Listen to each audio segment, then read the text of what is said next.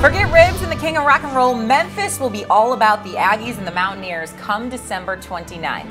Hello and welcome to our Campus Insider Studios. I'm Shae Peppler. He is our managing editor. Pete Fiutak and Few, we're talking about the Liberty Bowl. Let's start with West Virginia. In this one, some question marks surrounding Clint Trickett, the quarterback's health. But give me your X factor for West Virginia. I'm hoping this is a shootout. There's a lot of fun on both these teams. And I think this could be a lot of fun as long as the turnovers don't come.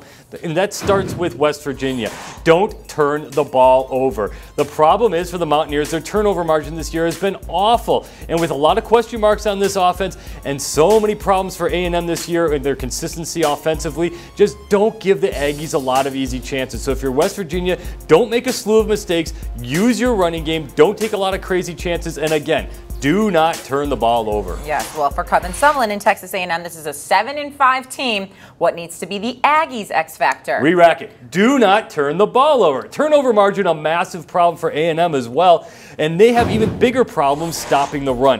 West Virginia has a great running game, but for A&M, what they've got to really avoid is letting Kyle Allen bomb away and getting picked off, screwing up, giving the ball away, and letting this West Virginia team have easy chances to score. West Virginia does have an offense, but it's going to sputter a little bit here and there. And again, do not give them chances. So don't take wild shots down the field, A&M. Use your running game, use your short, medium passing game. Don't turn the ball over. Both teams, whoever wins turnover margins, probably going to win this game. We have a theme here. Do not turn the ball over. Yes, I need a that's for prediction for the Liberty Bowl. Few. I think it's going to be A&M because I do think West Virginia is going to turn the ball over a little bit too much.